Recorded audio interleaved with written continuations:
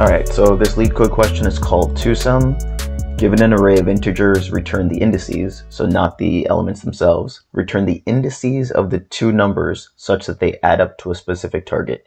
You may assume that each input would have exactly one solution, and you may not use the same element twice.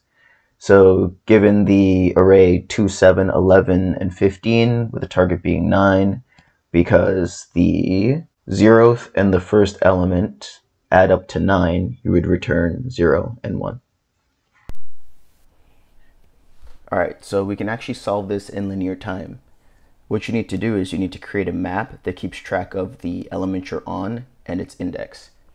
And what you're going to do is whatever element you're on, you're going to see if the difference between that element and the target is in the map. And if it is, you have your answer. I'll show you what I mean.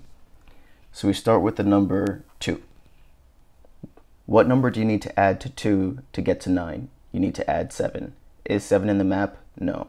So we'll add the number 2, which is at index 0.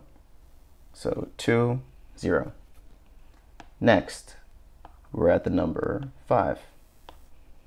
What number do you need to add to 5 to get to 9? You need to add 4. Is 4 in the map? No, it's not. So you add the number 5 and its index to the map. Now we're at the number 7. What number do you need to add to 7 to get to 9? You need to add the number 2. Is 2 in the map? Yes, it is. So there's our answer. So all you need to do is push its index 0, and the current element we're on, we're going to push its index into an array, and there you go. Alright, so let's start coding this out. As I said before, we're going to need a map that holds the numbers and their indices. So let number index equal new map. Sorry about that. Next, what we need is a result array. So this result array will either hold the indices of the two numbers that add up to the target, or it's going to return an empty array. So let result equal empty array.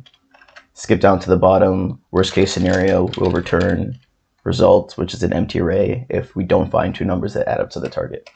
Now let's fill in what's inside. Next step is to iterate over every element in the array. So for let I equals 0, I is less than nums dot length, I plus plus.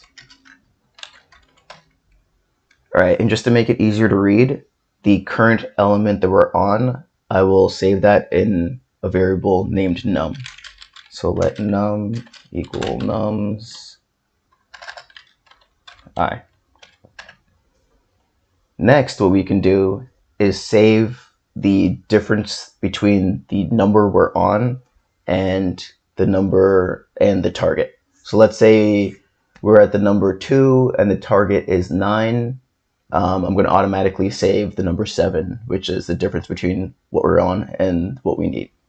So let complement equal the target minus num, which is the number we're on. Okay. Next step is we're going to need to check to see if the map holds the complement of the number we're on. So if number index has the complement, which is the number we need, then we're going to say result 0. So the first element in the result array is going to be the index of the complement. So number index dot get complement. And the second index is going to be the index of the number that we're currently on. So result 1 equals I. And then you would return the result. But if the numbers didn't match, now we need to add the current number we're on and its index to the map. So number index dot set comma I. All right, and now we can test this out. Looks good.